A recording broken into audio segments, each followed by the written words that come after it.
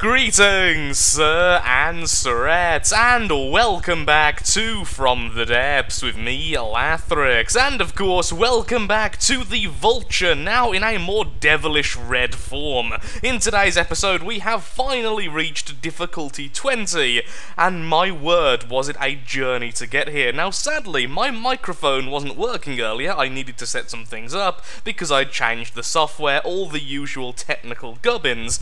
However, I wasn't prepared for how much combat was on the way from level 10 to level 20. On level 19, I encountered over 20 opponents in a 20-minute time span. Now, we've been here for 1 minute, and so far, nothing is trying to shoot me, but because I couldn't help it, I did record half of the combat, so here's a little 3-minute or so teaser of what you sort of missed. But honestly, the difficulty has ramped up. It's still not quite as high as I would like, but some of the enemies which were fighting us were honestly terrifying. So I'll be right back after the little time-lapsey montagey fighty thing, which isn't a time-lapse at all, it's just fighting.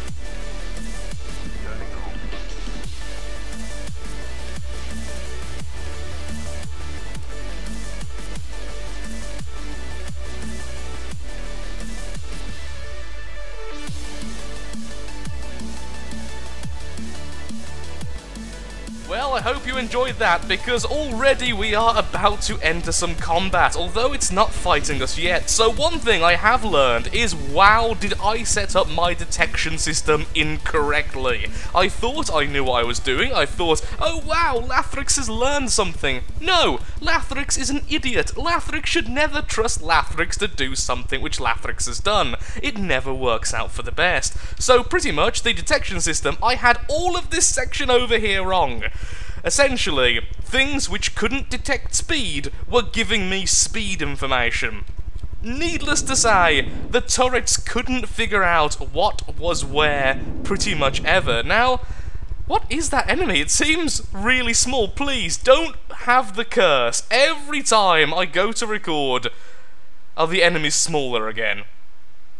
What even is that? It looks like one of the Steel Striders going by the colour scheme. However, I have no idea what that is. Does it even have weaponry? So it has anti-missile lasers all over it. It has some missile systems, and that's pretty much that. It looks like a scouting vessel. Weapons only. Let's see if the turrets work better now. Oh look, they're hitting the target really accurately. It's almost like Lathrix has finally learned something. You have no idea how angry with myself I was when I figured out how badly I had done. Also, you may notice that those shells, way more effective than the old ones. So what I've done, because people keep asking me, Lathrix, how do you set up your shells? I will show you very briefly the shell setup I have at the moment, because I'm a big fan of smaller shells but more frequent shooting than larger shells with less frequent. Although you can go ridiculous, even with the larger gauge weaponry, I just prefer smaller gauge. So, if I can spread that love to everyone, and everyone can use the more rapid-fire weaponry, then I will be very happy. I couldn't find this for like 2 minutes. There we are, that is the current shell I'm using, and yes, it is really that simple. It's all about armor piercing, nothing else. Expected armor pierce is 38.1, even though the kinetic damage isn't particularly powerful, it's only 1,219. It's a fairly fast shell, and ultimately, it's a good all-rounder shell. It does well against small enemies, it does well against large enemies, because it goes straight through armor. The one thing it doesn't do well is it doesn't destroy sections of a ship particularly well, and it's heavily countered by shields, because the faster the shell goes, the more counterable the shell is, because logic in from the depths, I suppose. Either way, this thing does very well against heavily armoured opponents because it goes through the armour and damages what's inside, although it tends to not destroy the armour it goes through because that's just how the shell is set up. If you would like a better version for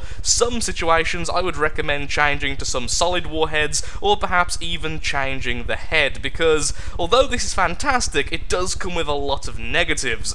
I would honestly normally go for the standard AP or perhaps this version, but there we are with that. I try to keep the technical talk to a minimum, so let's find some more enemies in strength 20. If they're too weak, we'll go higher. If they're just about right, we'll stay here. Also, why am I losing resources? Do I have an ammo processor still online? One other weakness I did notice with the craft whilst I was fighting all of those enemies is our turrets are not suited for prolonged combat at all, and that's purely because we are going with only belt-fed loaders. So for those who don't know how the belt-fed loaders work, it simply means the loader itself is really effective, in fact incredibly more effective than a standard loader. However, once the clip is empty, it must enter a reload stage. When it's reloading, a belt-fed loader cannot feed shells into the barrel, which means the gun pretty much turns off. In addition to this, when you are firing, like I just said, you can't reload, which means eventually you will run out of ammo for your turret. A normal autoloader will constantly siphon ammunition from the ship in order to keep on firing, even though once it runs out of its clips, normally that will be a lot slower. It will still continue to fire every time it reloads a shell. The big problem with this simply means if I'm in a very long fight, I think more than about 2.5 minutes, the entire ship has no weaponry. Although the middle weaker gun seems to last a lot longer than the faster side guns, it's not very good, so I am considering changing the turrets. However, the reason why I'm using the belt-fed loaders is because they are incredibly effective, as you can see. That's the reason why I'm being able to shoot so fast. By the looks of it, it's yet another very small enemy craft. And look! The shots are hitting even though the target is moving and we are incredibly far away. In fact, the shells are slowing down because of how far away the enemy is. Let's turn that off. There's no point in wasting ammo since some of them are missing purely because they're dropping out of the sky. And let's get nice and close, have a look at the enemy, and say hello there, turrets. Although it does seem like I am going to have to increase the difficulty even more. But hey, I'm having fun again, that's the thing. I am taking damage and having to assess situations. In fact, I've had to upgrade my craft for the first time in a long time in terms of upgrading the detection system because it wasn't good enough. And that makes me very happy indeed. Okay, turn back on. I said turn back on. Thank you. Okay, going to stay at this view just because I want to make sure I'm dodging those shells. Those shells are terrifying. It's going for the back section a lot. I'm assuming that's where the resources are. Oh, it's changed to the front, now it's the back again. What are you after? What is the AI going for? Either way, look at how many shells are being deflected, and like I say, shields are the ultimate counter to these weapons.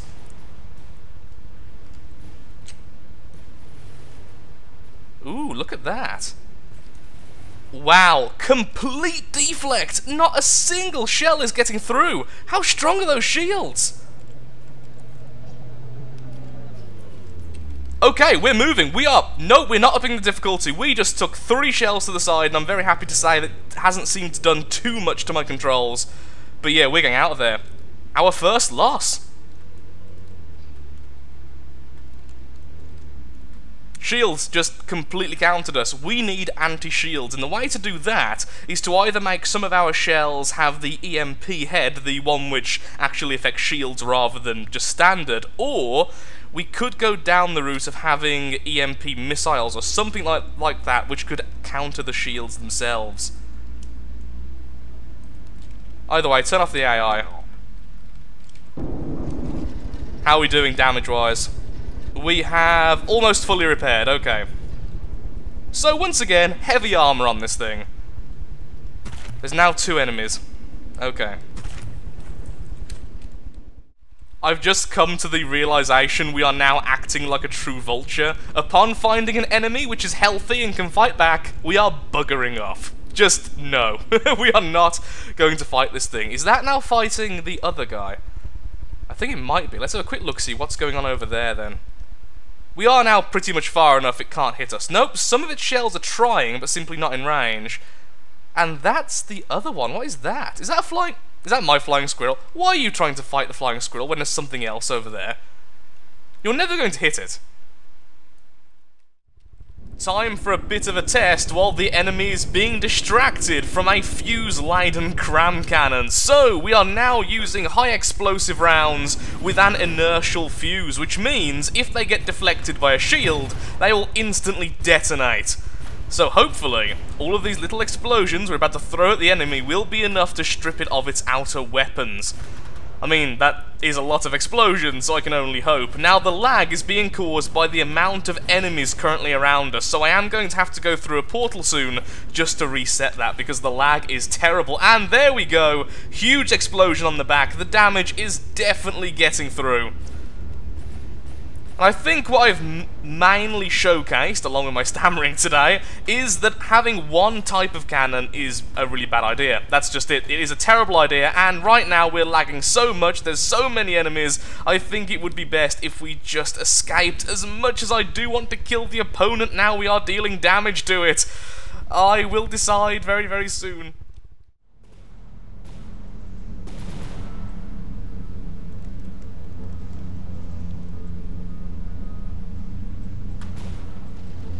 I have no idea what my craft is currently aiming at, and I do apologise for the amount of lag currently happening. There is a grand total of 11 enemies in the area, so naturally all of their AIs and all of that loading is having a bit of a toll. So I really do think we are going to have to go through a portal as soon as this enemy is dead, which should be hopefully very, very soon. Now, these shells are also really inaccurate, so once again, these aren't good shells. These are just a bit of a test, and By the looks of things, a very successful one, as we rain down hell from above.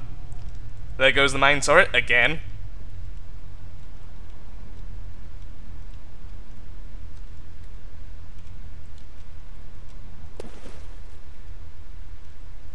I really don't want to put degraded mode back on, but I think I might have to, which of course is the lower quality version. Which means we can't see the shell's trails and everything, which means it'll be very hard to see what we're doing. So for this once, I'm going to sacrifice the lag and allow the lag to happen just to make sure I can see what we're doing. And there we go! A very powerful enemy indeed is felled, finally. Is it actually dead? Yep, 2 damage. That means we can get its resources if we get close enough, which of course I want to do as soon as possible. And the enemy flyer is now, well, it's under siege.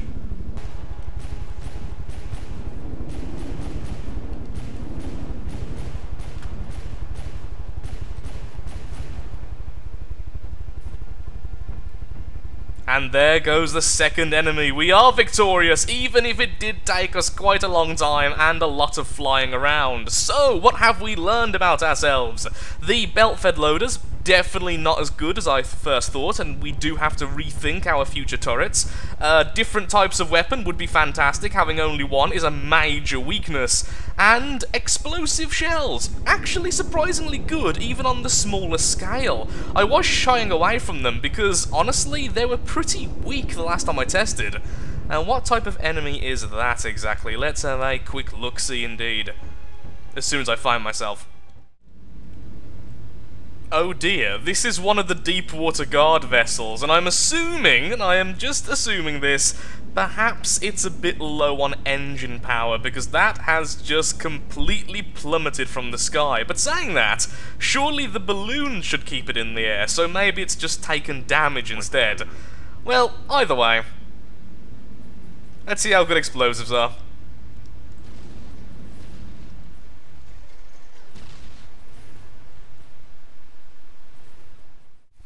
Well, I'm afraid I am all out of time for today's episode. I was going to record a little bit longer. We are now in difficulty 23, but the lag is still occurring. I'm not sure what's causing it. I've turned off the game several times now. I've tweaked the settings, but I will be sure to fix it before the next episode. We can't have another episode with as much lag as what's happened in this one. It's just not playable. It's just not fun to watch. So I do apologise for the short episode. I will be sure to get the next one out a little bit earlier than usual to make up for it, and I really do hope you've enjoyed. I really have, even if the footage may be a little bit scattered, because a lot of it I will have to cut purely because of frame loss. So, thank you so much for watching. If you have enjoyed the video, then of course, likes, favourites, shares, comments, all that good stuff helps out me, helps out the channel, and most importantly, shows that From the Depths is a series you wish to see continued in the future. Thank you for watching, there's a little bit of lag, and goodbye.